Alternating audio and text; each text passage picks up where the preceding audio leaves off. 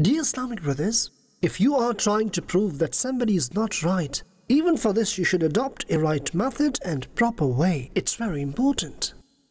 In fact, sometimes a person who is trying to advise, the way he adopts is so inappropriate that the same attitude becomes a great hindrance for other person to accept him. You know, it is said we will speak truth even we have to lose our life. And if it is a crime, then we'll commit this crime again and again. Supporting right and mentioning truth is something else, but there are certain rules and regulations for the expression of right. Let's put it this way, what you're saying is right, but the way you're saying is not right. While explaining a right talk to me, who had given you the right to violate my rights? You know, people say, I'm not scared of anyone's father either. I can even say this in front of him.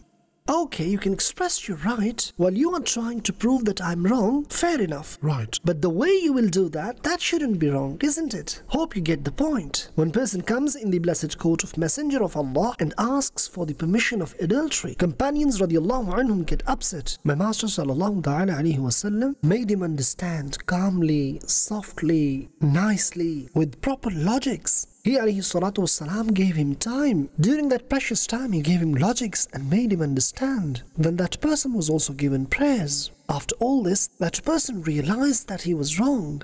And eventually the right advice entered in the heart of that person. Subhanallah. He never went near adultery again. Another very important point is, first of all, having knowledge and then appropriate use of that knowledge with wisdom. This is in fact the actual secret. There are certain people who have been awarded with knowledge and hikmah, with wisdom. When they talk with knowledge and wisdom. Then their piece of advice has effect on the listener.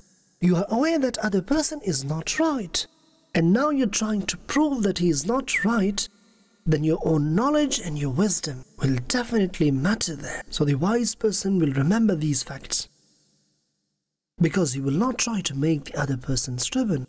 So these are few Madani pearls. We love Madani Channel. We love Madani Channel. We love Madani Channel.